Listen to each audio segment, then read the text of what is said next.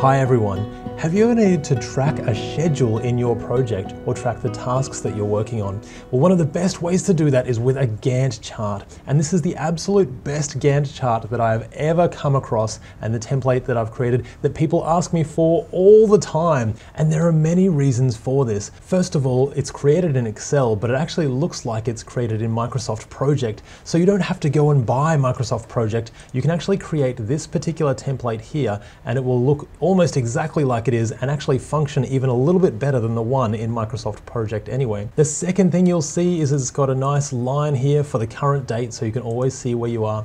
And you can also change the date. So if we say the 2nd of February 22, then it will update the calendar for us, and that calendar we can move, left and right very easily. Also, it will update our Gantt chart bars if we just change the details on the left here. So if we say the 20th of February 2022, then that will change that particular one.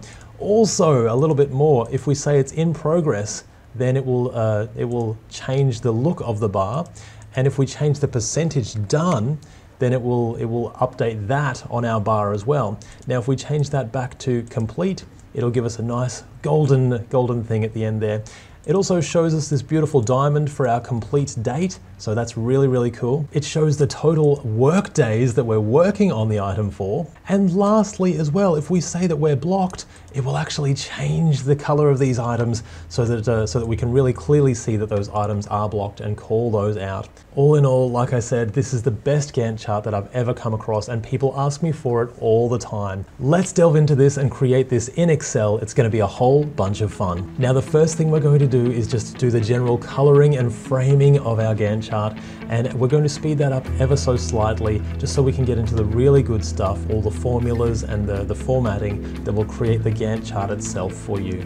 We will be using this particular date as an input to all of our calendar items over here, and of course we'll have our number, we'll have our activity, we'll have who it's assigned to, we'll have our start and end dates, we'll have the work days that we've been working on it for. We'll have the status, so is it blocked or is it complete or is it in progress?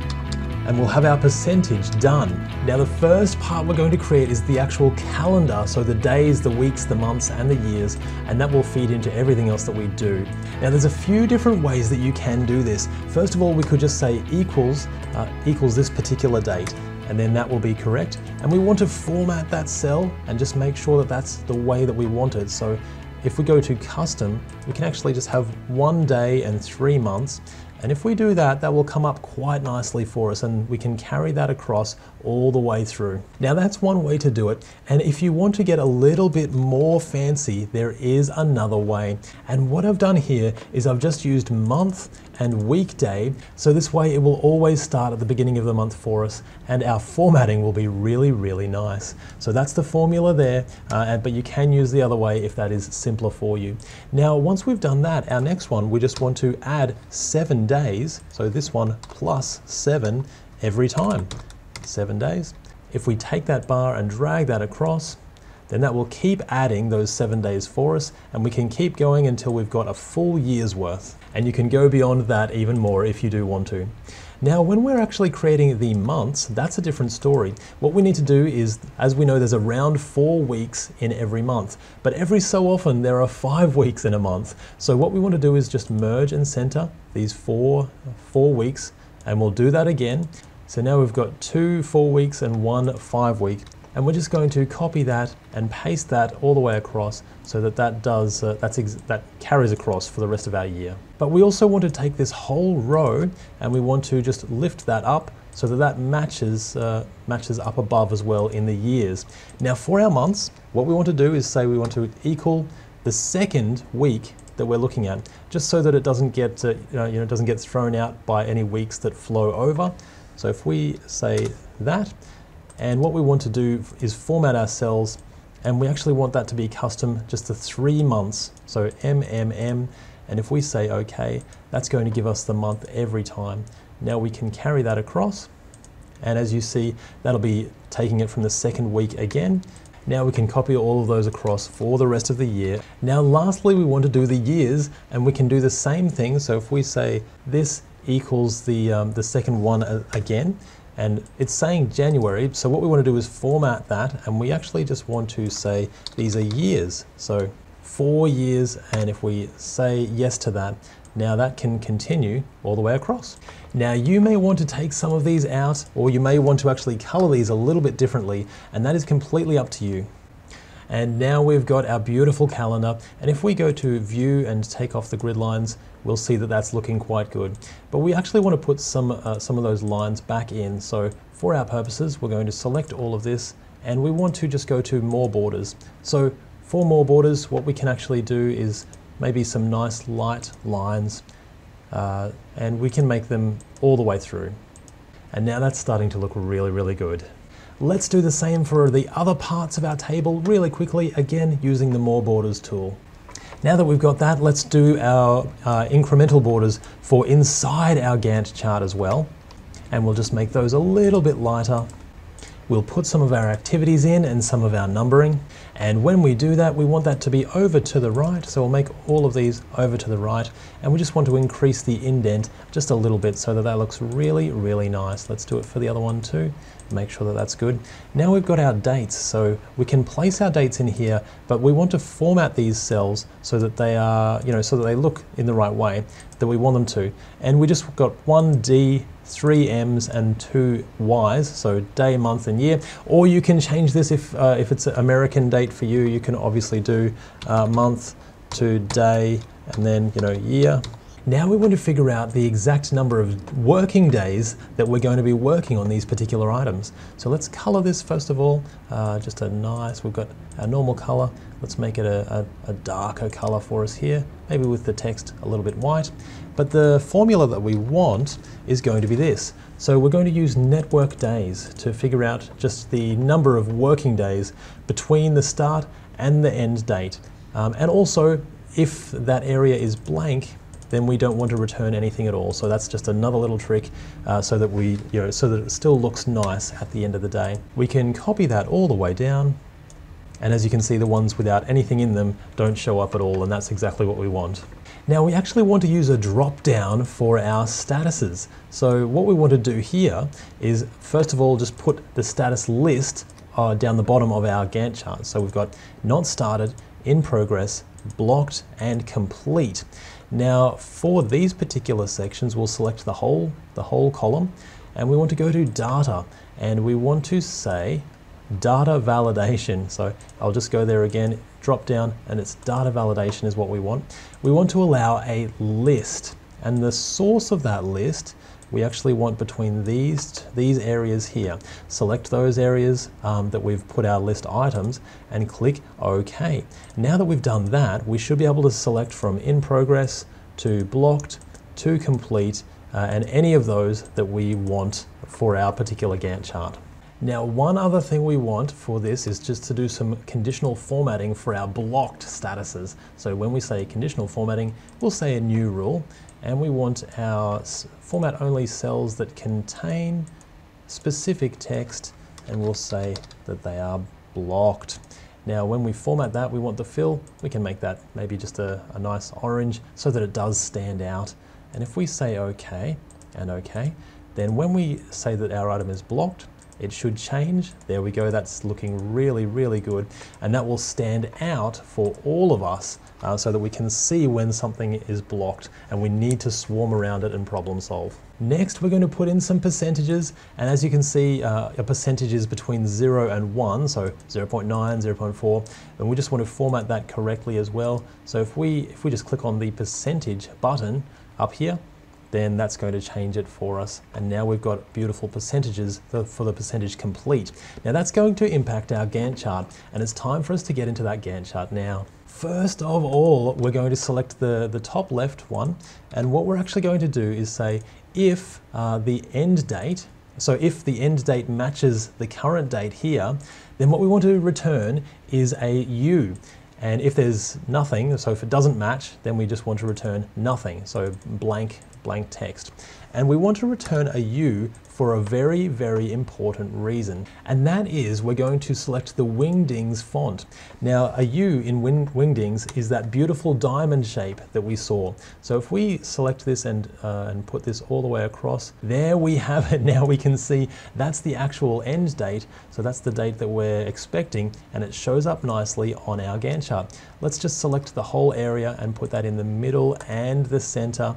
Maybe reduce the size ever so slightly, but not too much. And now we can see that beautiful diamond shape.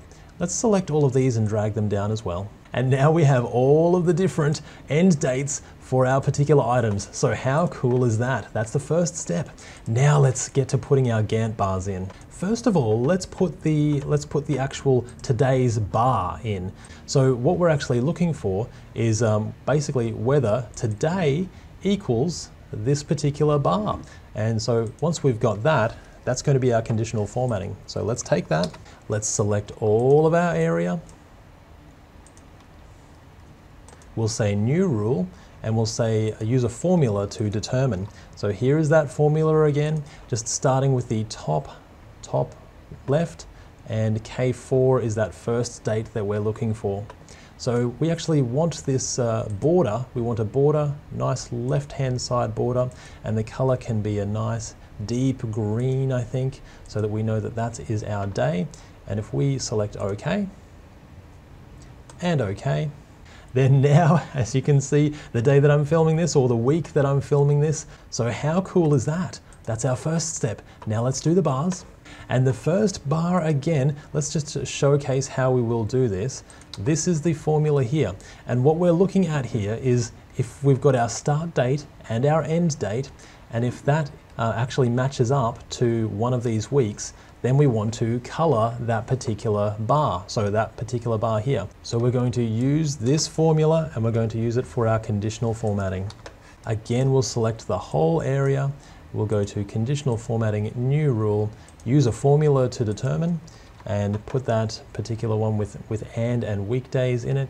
We want to format this maybe to, what sort of fill shall we have? Maybe more colors, maybe a nice light blue. You can choose any color you like, of course, but if we click OK and OK again, then now we have our bars automatically filled out according to the dates that we've selected on the left-hand side here. How cool is that? But we're not finished yet because we want to see the percentage done, so we want that to be accurate as well. Now for our percentage complete, it's a little bit more complicated, and we're going to use the AND function and the weekday function, and we're going to multiply that by the percentage done, so between the start and the end, and then multiply that by the percentage done, so 40%, and that will give us the amount of bars that we want to according to that percentage complete. Let's turn that into our conditional formatting. Now we'll make this a little bit darker so it does stand out, and if we select OK, now we can see, and you can change that to be any color you like as well. So we might change that color just a tiny little bit. But we also want to see when an item is complete. So let's look at our complete formula here. So we're going to use the AND function as well. And basically, if it equals that date and the status also equals complete, as we've got here, then we're going to color it that nice golden color. So we'll take that formula and let's use that for our conditional formatting. This is the formula that we'll put in here, and we'll put like just that nice golden color here.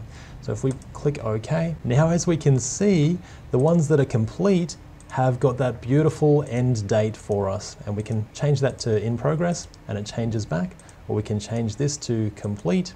Oh, that one won't show up. Maybe this one is not blocked anymore, and now it's complete instead. And we'll put that to 100% complete, and now we can clearly see it. Isn't this great? It's starting to look so good. But there is one last thing, and that is our blocked status here. So let's quickly do that. And for our blocked formula, we're actually only going to do the sections that are complete. So we're just going to change the color only for the percentage that has been done. So it's a little bit more complicated. But as you can see, we're looking for the word blocked in our status, and if that's the case, then we're going to match it up with between the start and end date and see if that matches the date on here. And if it does, then we're going to color in between the percentage done from start to the end of the percentage done. So using this particular formula again, if we select that and go to our conditional formatting And what we want is, maybe we want that to be that orange color as well. Now if we click OK and apply, now we can see the one that is blocked. Here it is very nicely. So that's great, that shows us very, very clearly. If we change that to be in progress, that changes back for us. Now let's say this one is now blocked. That's going to change it to be blocked, and we can clearly see it, and everyone can see that it's blocked, and we need to get around there and really try and figure it out. One last thing, let's select K6, go to View, and let's freeze the panes. And now when we scroll down, we can scroll down as much as we want, and we can also scroll across as much as we want. And now you and I have created this amazing Gantt chart, something that will really, really impress your team, impress your bosses, and basically will have everyone asking you, where can I get this so that I can use it for myself? I hope you take it and create something amazing in your own organization, in your startup, in your business or your company. I've really enjoyed spending the time with you, and I'll see you in the next video. Bye for now.